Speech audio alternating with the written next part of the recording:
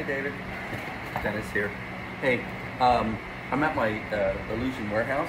Actually, I should be showing you this, but this is a levitation device I bought from Copperfield many years ago. One of his first ones, counterweight levitation system. I'll take you on a quick tour when I'm done. But anyway, I have this cups and balls. I don't know when I'm going to ever make it back to Chicago. So I thought I would do a quick tutorial, show it to you, and then I'll send it to you in the mail and you can have some fun with it. But basically, cups and balls, I think I mentioned to you, is kind of one of the first tricks that most magicians learned when they were young. I learned this when I was probably, I don't know, 11 years old, 10, 11 years old. But it's a classic. Basically, we have 3 balls, 1, 2, 3, 3 balls. Line them up and show it to everybody. And then I have basically 3 solid cups. You can actually say solid cups. And so what I'm going to do is I'm going to put 1 cup here. Actually, I'm going to put the ball here first. I'm going to take one of the balls. I'm going to put it on that cup. And you can kind of see it's pretty solid. Put the ball right there. And then I'm going to take these 2 cups, put them on the top. Now watch what happens. I'm going to tap the top. And if it worked, look what came through. The ball. All right, so let's try that again. So I got 1 ball under this cup, right? 1 ball. Let's take this one here. I set it there. We're going to do it again. So there's 1 ball underneath, 1 ball on the top, 2 cups. Tap the top. Pass, right? So if this worked, how many balls should I have underneath? Right, 2. 2 balls. Okay, 1, 2. Hope you can see that. So let's try that again, only we're going to make it a little bit more difficult. So we got 2 balls underneath. I'm going to try and pass it through 2 cups. Okay, so 1, 2, 2 cups. So there's what, 2 balls underneath. This is the 3rd ball. And we're going to take this cup and put this cup on the top. You ready? 1, 2, 3. Pass. All right, so there should be 3 balls underneath if it worked. And there we go. 1, 2, 3. 3 balls. All right, here comes the fun part. We're going to take those 3 balls, put them together like that, and then we're going to put the cup on the top like that. So 3 balls underneath. What I didn't show you in the beginning, I showed you 3 balls. There's really a 4th ball right here. It is. It's my little invisible ball. And what we're going to do is something, you see that, right? You see the invisible ball. We're going to put this cup here, and then put this cup here, and we're going to take this ball, the invisible ball, we're going to put it up, whoops, wait, it just rolled away, okay. There's, we're going to put that ball on the top, you see the ball? Now watch, this is very magical, because you can see the invisible ball, right? And when I clap my hands, that ball's going to pass down through 1, 2, 3 cups. And if it worked, we should have 1, 2, 3, 4 balls. Okay? Pretty cool? Right?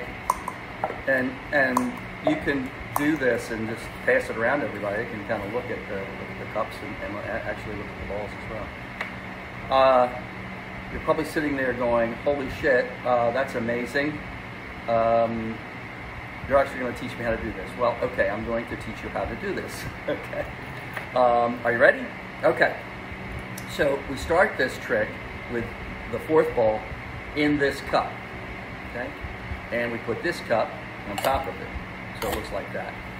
So when you start this routine, you want to take a cup out, and you listen to it's called patter. Listen to the patter. I got 3 balls. I got basically 3 cups. There's 1, okay? And then you take the one on the bottom, which has the ball in it. 1, 2, and you turn it over quick. So there's the ball underneath, okay? It's pretty simple. We take this ball and we're going to set it there. I'm going to take these 2 cups, pass, or whatever words you want to use, and there's the ball. And see, when you flip it over, it's solid because the ball is really in there. So when you take this out, flip it, and then you flip this one, and basically the 2nd ball is already underneath that. So we take this ball, hopefully I'm not going too fast, set it there, take these 2 cups on top, tap the top, and now we've got the 2 balls basically underneath. And I always show the two balls there, you know, and you can kind of, you don't want to do this, okay, but you can say, you know, all right, empty, and there's the ball, and then you're going to flip it there, and there. Now we're going to make it a little bit more difficult. We're going to try and pass it through 2 cups.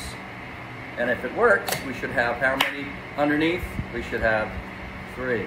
1, 2, 3. And I separate them like that. And you can hold the cups like that because you can't see. So let's try something here, which is very, now remember, now the ball, because we passed through 2, is under that one, under the bottom one. And you can, if you're doing this, you can always take the cup, but don't lean it that way to the audience. You lean it this way, you know there's the ball is inside. And you just flip it over real quick. And then you do your invisible ball routine. Invisible ball on the top, pass, and there's your 4 balls, and there's your 3 cups that everybody can inspect because we basically, oops, yeah, my 4th ball all the way. Anyway, that's kind of cups and balls. And I'll put it together and send it out to you. This is just, you know, 1/2 of my warehouse, costume trunk, a bunch of other things. I'm actually working on Harry Potter and the Cursed Child, doing all the special effects for that. It's going to be coming up in November. I guess some really cool effects that I'm working on. But anyway, conversation for another day. All right, I'm going to pack this up and I'm going to ship it to you. And I'll also, I'm going to put this up in my YouTube channel, and you'll get the link to it so you can watch it at any time. Anyway, it was so nice meeting you when I was there with Victoria and Tony. I'm actually working on Found, one of Victoria's shows that she did like 10 years ago. So that's going to be fun as well. All right.